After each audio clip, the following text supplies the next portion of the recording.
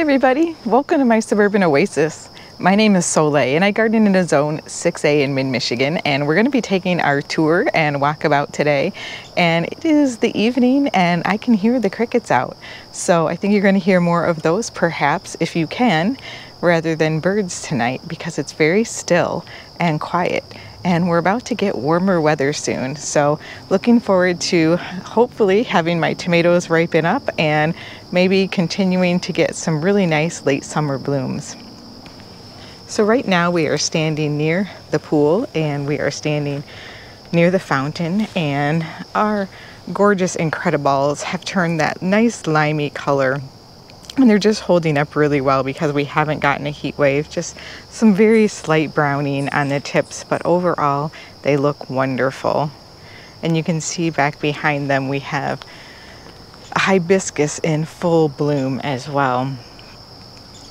Now I don't have the fountain on, I did get it cleaned, but we've had so much rain that if I run the fountain right now, I'll be overwatering some of the plants that are around it. So I'm kind of avoiding that right now. You can actually see some of the browning that's happened on the azalea that's right down over here in the corner. But other than that, the rest of the shrubs that are around it are doing magnificently. The nice cool weather has definitely done some really nice things for the garden. In fact, you can see the spireas are starting to bloom again here. This is the superstar spirea, and they bloomed in the spring, and then I gave them a nice cut back and they are putting on some nice buds again. You can see we've got some blooms that are starting to open up on the all the rage rose here, which I just love this color, and it has a nice scent too. It's also been wonderful for the pollinators because I will tell you that it is like a single rose, and so they find a really nice, easy way to get into the center of the rose and at the pollen. Aren't those a gorgeous blazing color? I would have called it a blazing sunset or something, but we have some gorgeous views over here right now, just towards the end of the Millennium Allium bloom time. So we'll probably see the end of that at, probably next week. But I want to show you the berry white hydrangea right now because it is such a nice, deep, rich, saturated color. This one probably blooms the deepest color of all of the ones that I have, and I just love it. I did have to trim off some of the larger bloom heads on that, but it's okay because it still has a lot on it. Now I did come through and actually do a little bit of pruning on my topiaries. So these arborvitae topiaries are looking really nice and trimmed up, and they're almost a perfect sphere now, and I'm really enjoying having them in the garden. So if I had not topiaried them, they would be just eventually as tall as this one over here. But instead, I'm keeping them nice and small so that they can fit within my landscape. So just a wonderful way to bring some large specimens into your garden and be able to keep them at a size that your garden can really handle. Well, I'm loving the look of the quickfire right now because it's beautiful. It's also colored completely at this point. And a few years ago when I first planted the Japanese maple, I thought how beautiful it would be when those two mingled. And just look at that, the two colors there. You wouldn't necessarily think that those would go well together, but in the garden and in nature, anything's possible. And just look down at the long border from this direction. Lots of color and beauty. Things are deepening in their color. We're getting some gorgeous blooms on some of the sedum that I have along the edge of the rock border here. So there's just these small details everywhere. We have some small ones down in here and along the edge here. They just ensure that we get blooms all throughout the season. Even the limelight's picking up some pink tonality at this point. We've had some nights that have actually gotten below 50 degrees, you guys, so it has been quite cool. Really nice for sleeping, and definitely the plants have a chance to recover from any heat of the day, but we haven't had any heat of the day for them to recover from, really. We've gotten some nice rebloom on the salvias right here, which are the Violet Riot variety. And I think they look really nice at the base of these limoncello barberries. Definitely have gotten some nice fresh new growth on this viburnum, and I can't wait for next year because I think it's going to be really gorgeous. Hopefully we'll get lots of beautiful blooms on it next year. This part of the long border has all sorts of different colors in it. Here's the topiary down here looking really nice and trimmed up. And our buddleia is really colorful now. This is the Pugster Blue. It's definitely a little bit more purpley, and the fragrance is really quite delightful as well. Our rose over here is looking beautiful in its white color with the geraniums and the firelight. Isn't that gorgeous? I love that combination there. And the deep tones of this rouge, diamond rouge hydrangea.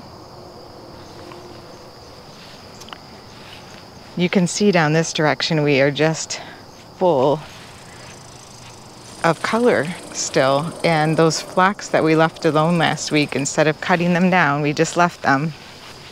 And they are really, really blooming despite the powdery mildew. This is a firelight hydrangea here with the beautiful colors on that. And probably, I'm hoping this week to get to cutting down this tree. We'll see if we get around to it or not. But look at the beautiful blooms on this phlox. I believe this is the Laura phlox. It smells delicious as well.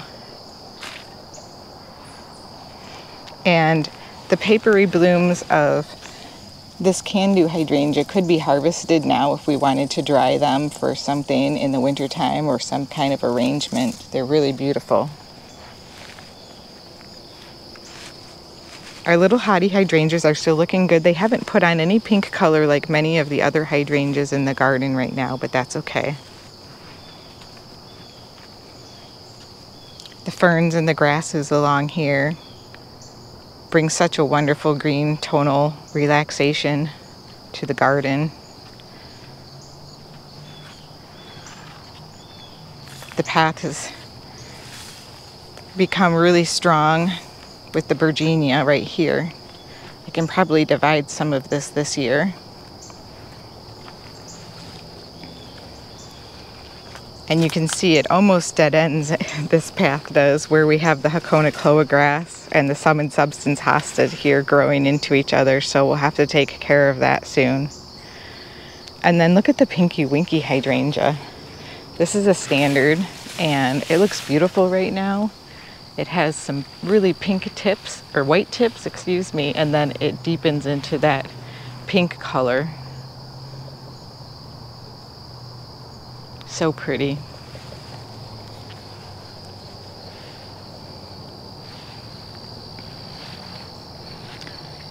And our petunias are getting a little bit overgrown. I am definitely starting to think about fall planters here and what we might do in these end planters, because even the bog rosemary is getting a little bit tired of the amount of rain that it's getting. Ooh, I hear some mosquitoes in my ear.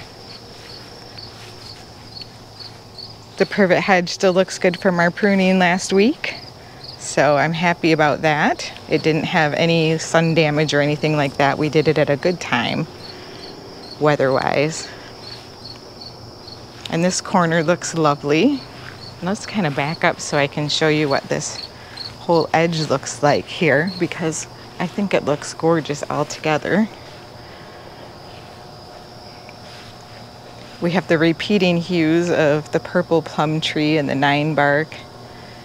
And then we have the lime of the hydrangeas and the pink diamond hydrangea.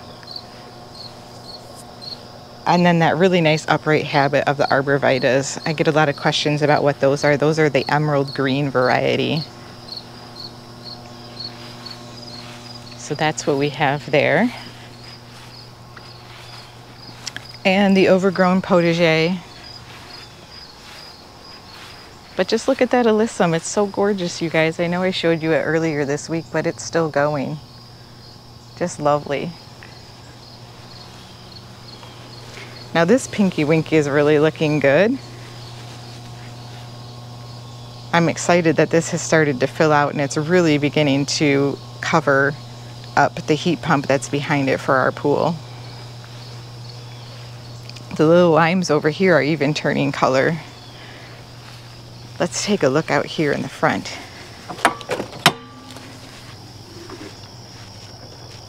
So our spirea has really shot up. I think after it blooms next year, I'll probably give it a little bit of a trim back just to help make it bush up a little bit more or thicken out. And we have some hylineums that are coming out right now that are blooming. Some nice fall yellow color.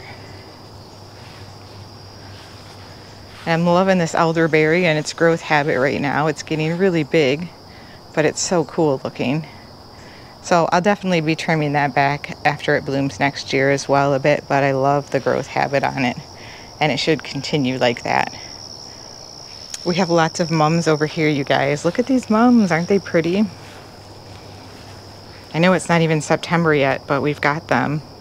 They're such a nice, beautiful, deep dark color and they look great against the St. John's wort. I'm hoping to see some berries on this plant this year after all of the blooms we had. And this Verbena bonariensis is just stunning and continuing to bloom on.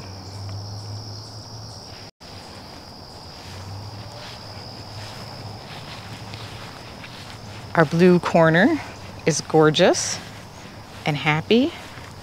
I did add a little bit of compost around one of the grasses here because it was leaning over because we got such strong wind. You can see the lavenders are beginning to bloom. We don't have a lot behind it for the contrast, so it's kind of hard to see, I think, those lavender blooms, but they're there. Really pretty. That's the Hidcote lavender.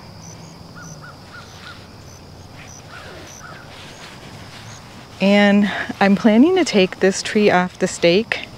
I think it's going to do just fine. I'm waiting just a little bit longer, probably until it loses its leaves this year, just to help with the wind, but I think it's going to be just fine on its own. The Sonic Bloom Weigela over here continues to bloom. And we have so many baby leaves on my oak leaf hydrangea that are coming out, so that we're going to be having more stems and more branching on this. So that is really exciting. That'll turn into much more of a shrub look next year. It's put on a lot of growth for its first year in the garden. I got it as a very, very small plant last fall. Now I started to do some deadheading on one of the daisies over here. And then it started to rain on me because that's been kind of my life the last few weeks. I try to garden and it rains. But you can see back here, some of the oregano is growing through the bobo hydrangeas, and isn't that a cute combination?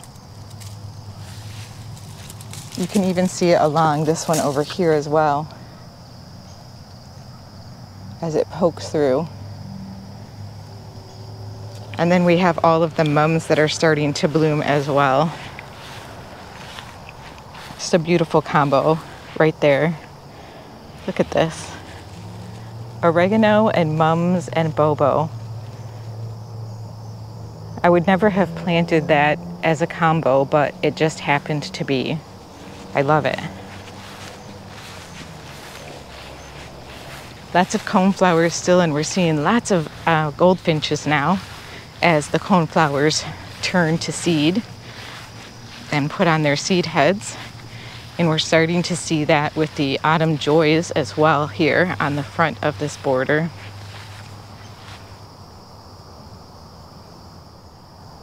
Isn't that pretty?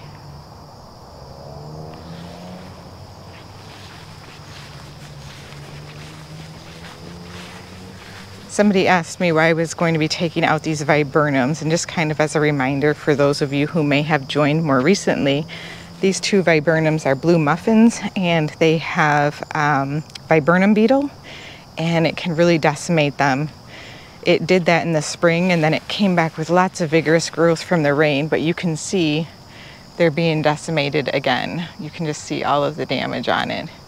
So I'll have to take these completely out because there's not much that I can do about that. I'm not into applying systemic insecticides or anything like that, so I don't want to have to do that kind of thing on a regular basis. So I'll be taking those out. It's unfortunate because they're just the size and shape that I wanted in this garden bed, but we'll find something else that's even better.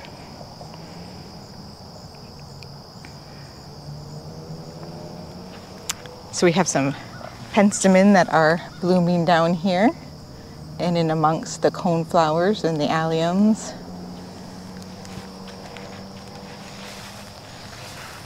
And you can see the Belisa pink Gara here,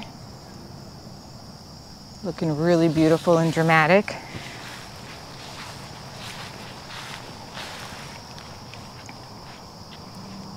And then this garden bed is really kind of starting to take on a fall vibe, I think, because of all of the mums that are kind of back here, as well as the blooming of the grasses and the phlox.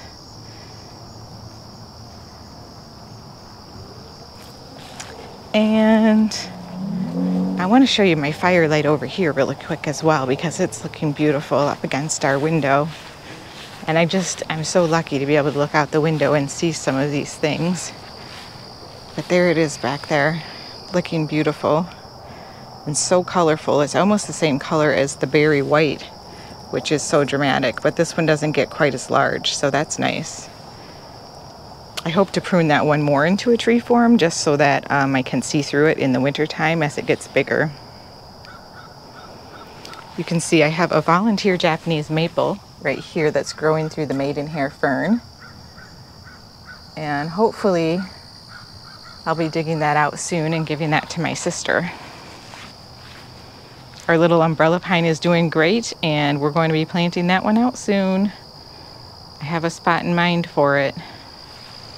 Just love this little guy. Also wanting to plant out that lavender. I still haven't gotten around to that either, but it looks beautiful. It's just blooming. And everything up against the house here is looking great. We still have some real good growth on everything. And we're getting some really good grow back from when the deer got the impatiens the other day. So things are growing back. And it's almost time for us to be taking in our amaryllis bulbs, but probably in September is when that will happen. So not too far away, just a few more weeks outside, and then I'll be bringing them in and putting them in a dark spot in the basement to overwinter. And then I'll pull them out in about right around Christmas time, maybe a little bit before, and hopefully get some blooms on them. Well, thank you everyone for joining me today on this garden tour and walkabout. I hope you enjoyed it very much and enjoyed a cup of coffee or tea or your favorite beverage with it, because I know it can be a very relaxing thing to sit down and just enjoy a garden tour. I know I enjoy it, so I hope you did too. We'll see you next time.